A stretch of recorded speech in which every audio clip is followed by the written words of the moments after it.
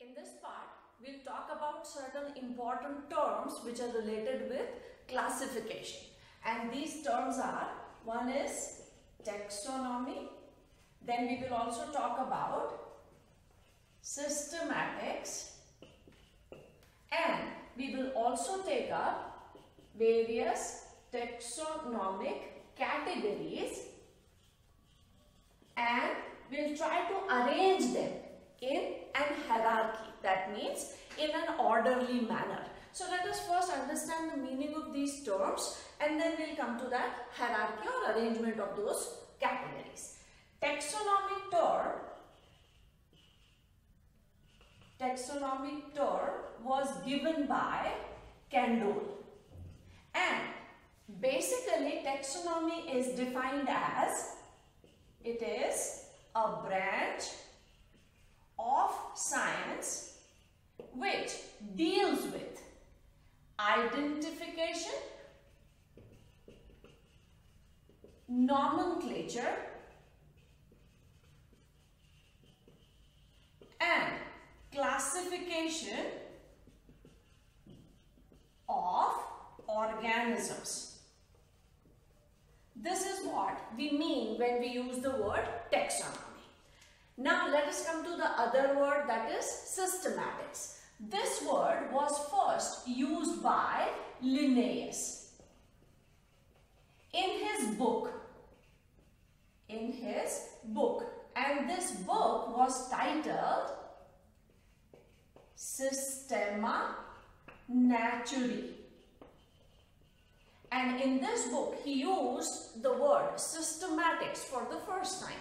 Now what exactly systematics, that word means? It means taxonomy and the relationship of all the organisms which are in this category. So we have just now defined this taxonomy.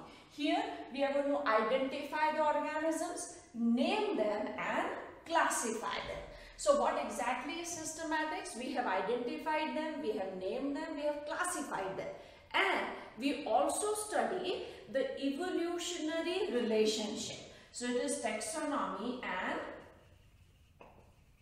evolutionary relationship between the organisms which are in these various categories. So this is what is systematics, and it was used by Linnaeus. Now coming to the categories. What exactly is a category? A category is a term given to a level.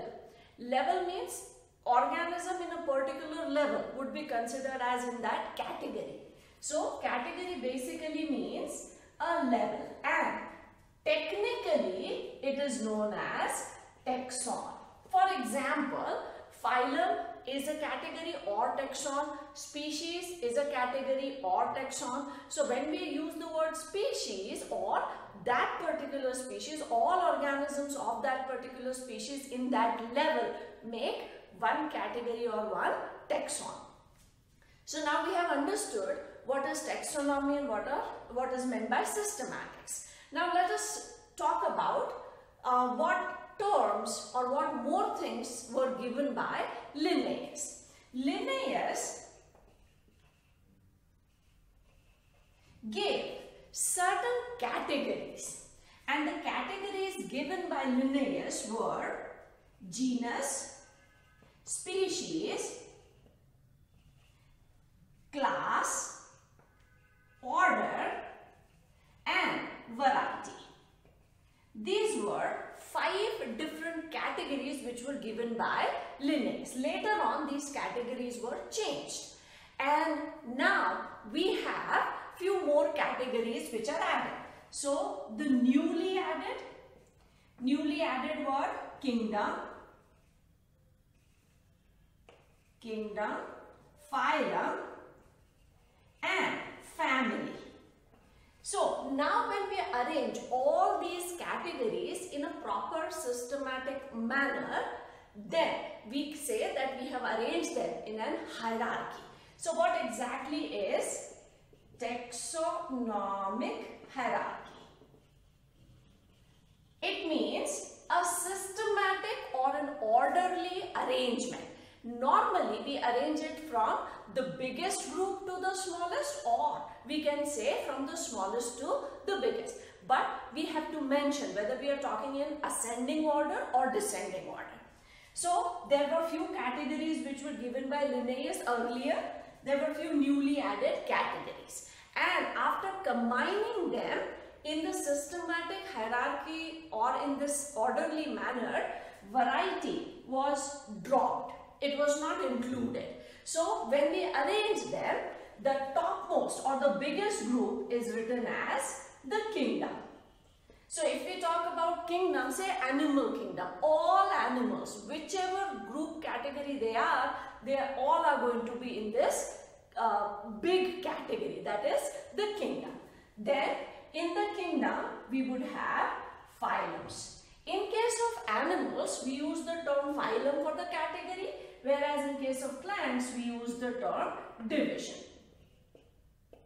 Now, in the phylums would be placed class, in the class would be orders, in the orders would be families, in the family would be the genus, and in the genus would be the species.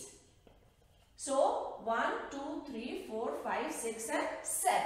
These are the 7 categories. Now if we say that we are arranging all these categories in a hierarchy, then we have to mention, are we arranging it in an ascending order or descending order? For that we need to know which group is what type. Species is the smallest group. Smallest group, or we can say it is a group of the most closely related organisms. So that is the smallest group. So many species, similar species would be placed in one genus. Many similar genus would be placed in one family. Many similar families would go into the order. Many orders would go into class, many classes into a phylum, and all the phylums would come into the kingdom.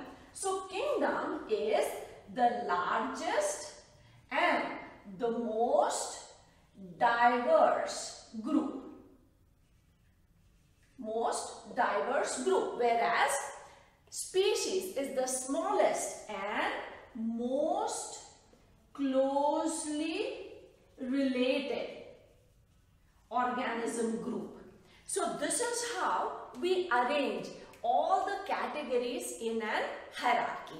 So taxonomy is a branch which is going to help us in identification, name and classify these organisms. And how are we going to classify these organisms?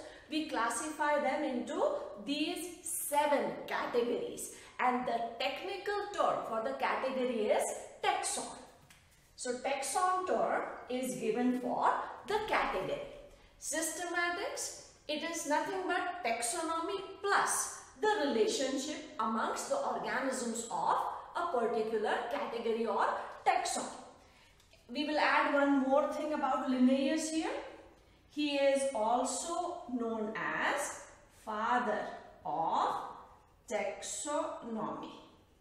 These terms are very, very important whenever we are talking about the system of classification or whenever we study diversity in living organisms. So these are 3 important things which we have to understand, and the most important thing is the arrangement of these taxon in an ascending or descending. If we are going from species up, we are going in an ascending manner. So we are going from the smallest to the largest.